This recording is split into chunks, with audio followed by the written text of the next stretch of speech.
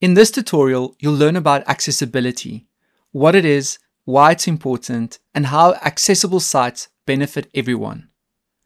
What is accessibility? First, the what.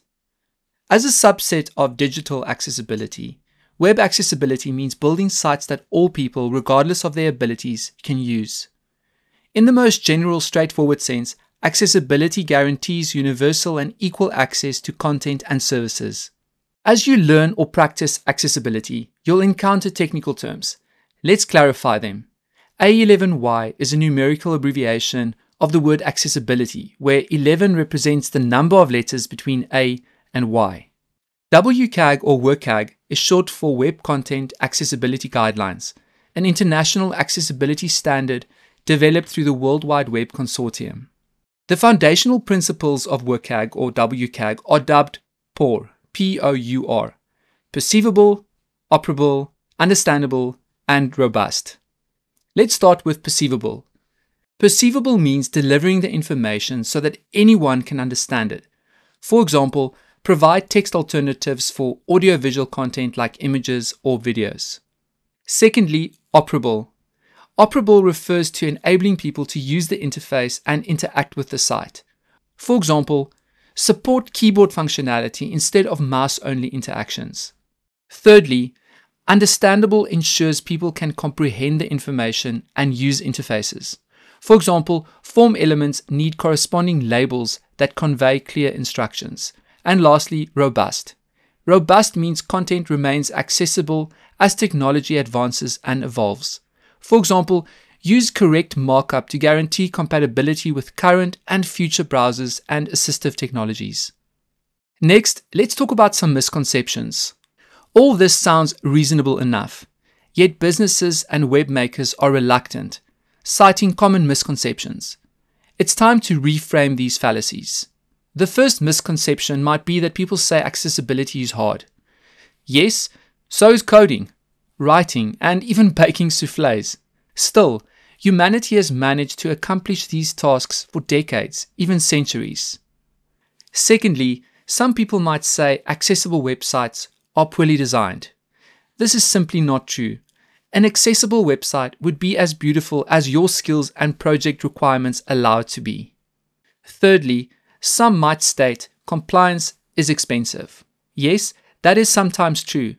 That's why one should create an inclusive experience from the get-go.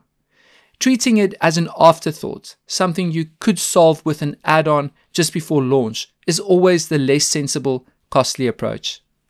Lastly, some would argue accessibility is a nice-to-have. On the contrary, it's as instrumental to a site as the client's branding, the team's coding standards, or your language's grammar rules. You won't deliberately introduce bugs, so why would you make things inaccessible? A better way to think about accessibility is as a code name for empathy. That makes it much harder to ignore and intuitive to adopt. More than the legal compliance, commercial liability, and financial implications, it's about fundamental human rights.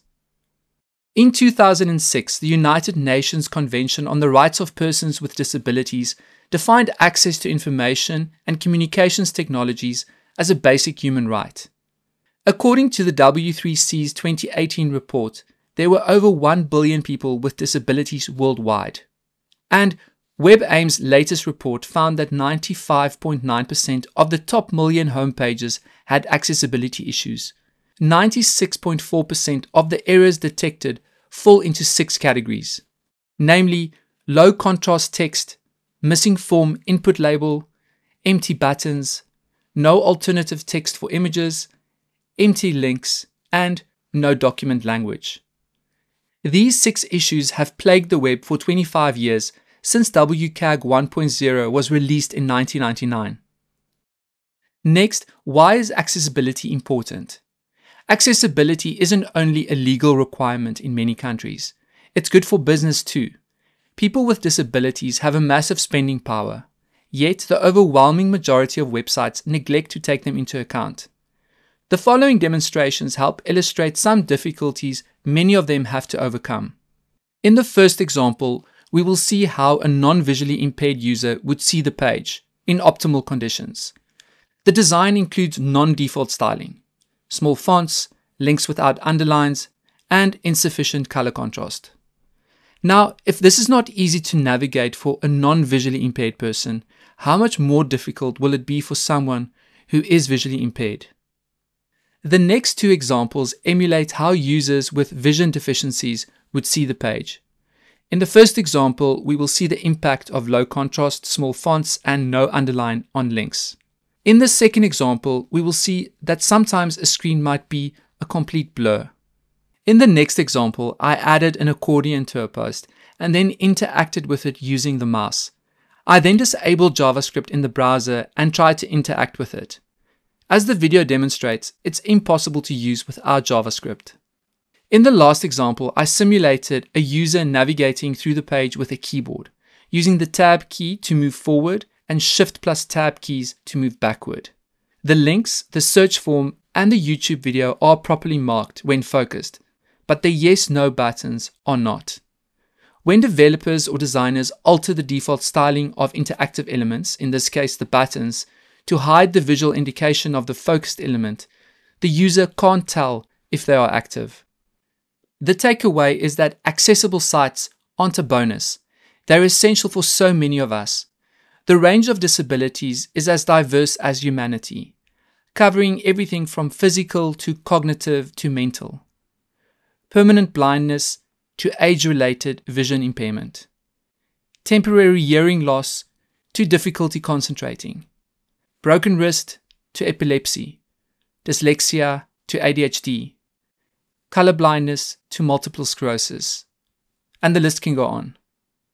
That's a multitude of people who are unable to fill out forms, navigate through sites, recognize links in texts, discern images, consume podcasts and videos, or add items to the cart. In conclusion, accessibility, even on the web alone, is a broad, multifaceted topic that's impossible to cover in a few minutes. We encourage you to learn more, read, experiment, and advocate for change.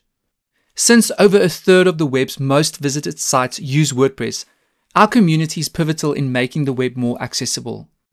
You don't need to be a certified accessibility expert. Anyone involved in online creation can make a difference.